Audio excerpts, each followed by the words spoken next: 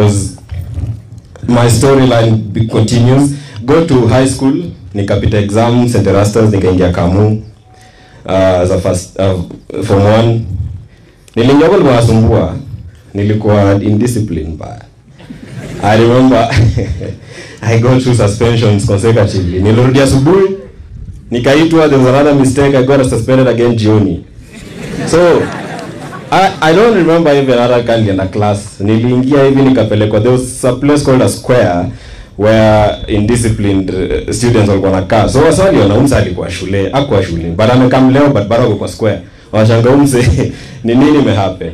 So when I went back home and I sat and I looked at my parents and I was like, this is not their life. This is my life. Because I know most of you, some don't have parents, some have, but that's not your parents' life. Yoni life yako. The moment utaanza kwenda pale kwa ofisi na suti yako na gari na derea na kudrive around, that will not be their life. That will be your life. So I went back and I looked at my parents in the face and I saw how devastated and disappointed they were.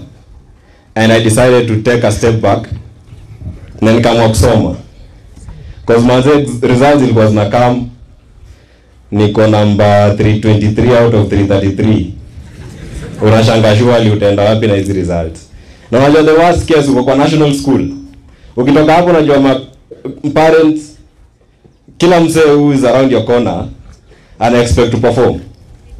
Watu watakuwa na celebrate ma A minor, ulikuwa kwa class wewe una celebrate nini D? Shule ipitishi mtu. And that I saw with my own eyes. So nilirudi shule nikajiambia now it's time to work. Yeah. And when I got to Form 2, that time I changed my ways, nikaingia CU, my CU patron was here. And I used to attend those CU classes and I tried to fast. They were fasting, by the way. Every Monday, Wednesday and Friday. Yeah. But now the problem was, hiyo day, ndo ilikuwa na my best meal. Najua my best meal high school ilikuwa hili, githeri. Sasa unajua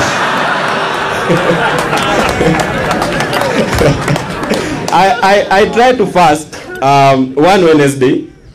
I did go for the prayers at lunchtime, but sasa jioni ilifika. I couldn't wait for that supper bell because mazeli nilikuwa natandikwa na njaa, and that was the last time. But I joined CU and I accepted Jesus as my savior, and that's how life for me in high school was. So as I continue talking, I hope you're picking up some things from my life, yeah? Without God, I don't think there's anywhere you can go. You know, doors zako zikifungwa na unajua binadamu sometimes wanakuanga na wivu, anatafuta shosho mahali anakuweka kwa pot. But na God, hata hiyo pot wakikuweka, life yako bado itakuwa straight. Yeah?